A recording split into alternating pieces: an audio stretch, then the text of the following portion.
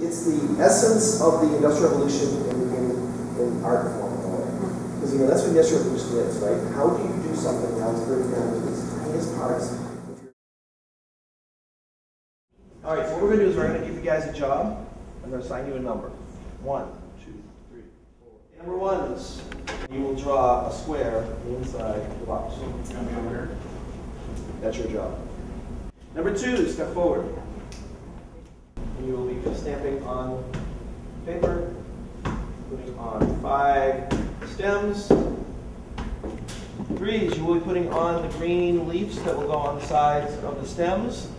They should be in the center of the stems near the bend right here. If they're on the wrong side or they're upside down or anything else, doesn't look good, can't sell it, it's not any good. 4 is you are putting the roses on the top of the stems. If the rose does not have enough room, and it's not going to fit, we can't sell that.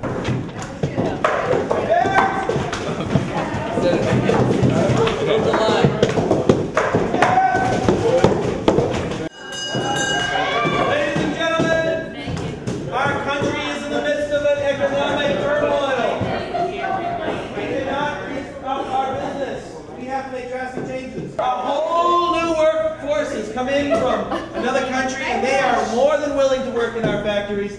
So we have hired this whole new workforce.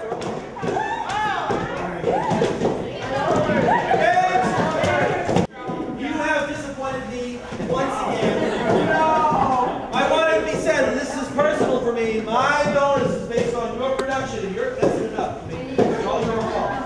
I am changing things up here, folks. I need speed, and you won't give it to me, so I'm going to change things.